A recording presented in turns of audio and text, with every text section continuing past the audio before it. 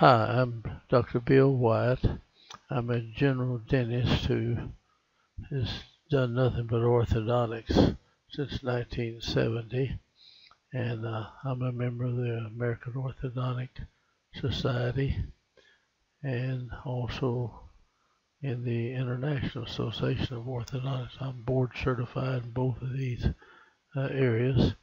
I'm going to discuss a little short video here on over eruption of molar teeth and what we really should know about working with molar teeth that are over erupted. You don't go in and grind them off. You put something in there that will actually pick the tooth up or push the tooth up.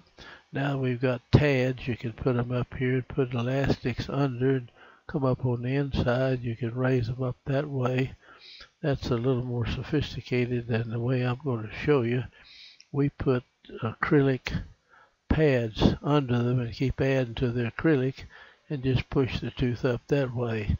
But you have to depend on the pressure area down here holding it up, and you can jack the teeth up and then get them back in place. Then you can come in and put bridges or whatever you wish to restore the area with. Now on the left side of the mouth, you can see this was much worse here, and some people would think they'd have to go in and grind this tooth off or this tooth off and put something, and that's ridiculous to do that. You can push this tooth up, and you'll put a little force on this and have them chew on it, and you can get these teeth leveled out and go ahead and put your bridge work in after that. So I just want to show you how we do this. Here is the lower arch, you see. So we're going to have to, we just make a little acrylic saddle type temporary partial, whatever you want to call it, and we put teeth in there, and then we build up add acrylic to that and push the tooth up in that spot. You can kind of watch it go here. Now these teeth are not, these are older patients and everything, and you see this one's got root canal therapy. It looks healthy enough. This one is they're both down in there pretty good, but we're going to have to pull this tooth forward and this tooth backward a little bit to get this lower molar down underneath this tooth at this height right here. So let's go ahead and kind of show you what we do here. Now I like to put a step down arch in here where you come in on one side and come down with it and come over and come back up. My little pen's not marking very good there. Now this one we want to pull this tooth forward, you see. So we'll have a space in between here and the tube where it fits on there. And we put a spring on there, and we're pulling this tooth forward. And here we're pushing this one backwards, and we get the teeth up on top of one another. Now this is already gone for a little while here. This is on a 49-year-old lady right there. Let me go back and show you again what where this was. So you think, well, it's very difficult to get this tooth back up on top of that one, but it really isn't that difficult.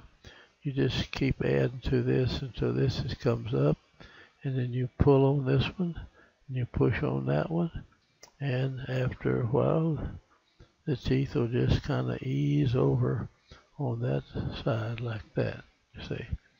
And we've got it rigged up where the step down arch is kind of holding this group together, and we'll try to pull this one underneath here and push this back a little.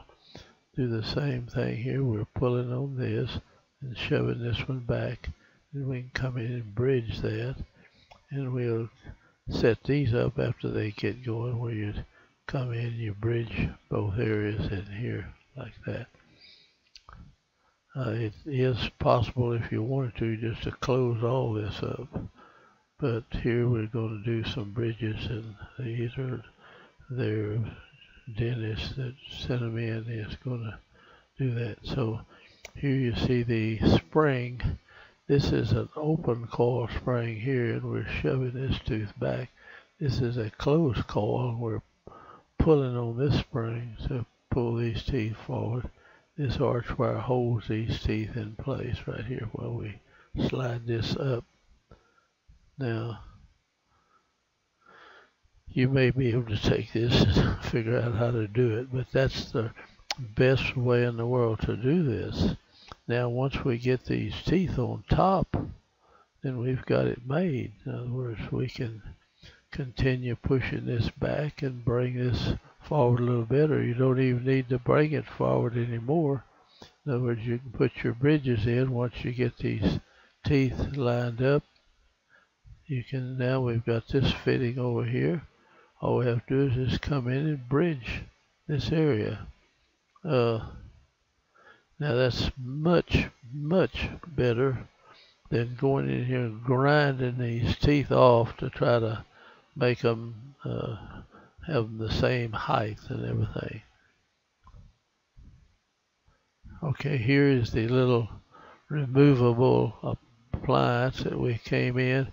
We built this out of just really triad acrylic, and it fits in the mouth real good. And you have to trim out, like you're moving this tooth forward, you have to trim out some of here and over on this side.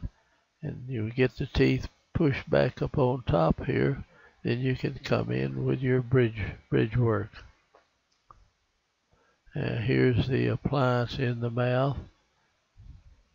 And you can kind of see we've got these teeth fitting on. We're pulling these up, and we'll come in there and bridge that. Actually, I get it going and I send it back to the dentist that referred it. And now these acrylic blocks we've added to it, this is all the same height all the way across here, you see. Now they can go in and they can do a bridge on one side if they want to and leave the other side to do it after they have this bridge fixed. They can come back and bridge the other side. It's a little easier than doing both at one time. Now you see this step down arch is coming right through here, coming up, but it allows me to drag this tooth forward. See that space in here? You trim this out. This is a closed coil spring, so it's moving this tooth forward. Same thing on the other side. I'm trying to keep these videos short. Most people don't like to sit down and really go over these things and spend much time on them. Now that's working good there. Now here we've got the patient back from the other dentist that did the bridge work, and the bridge work is setting in here fine now. You don't have these teeth all ground down to do that, so, but a lot of people have had their teeth ground off so they can put bridges in like that. There's the bridge on one side of the mouth, and here's the other side. And there's where it was. This tooth was down. If you'd ground this down, you'd have some little old narrow crowns in there. The thing's working great like this, and they can have that the rest of their life. So I hope you'll take this and learn how to do this simple orthodontic procedure. And if you need to, you can come to the American Orthodontic Society. We have excellent school and classes in all phases of orthodontics, and you can learn orthodontics today. So hopefully you'll do that. I've been a member of the AOS since it started, and it is an excellent organization. We have some wonderful teachers, so you can sign up and take those. And I'll close this out now, and that's a nice little thing to learn how to do.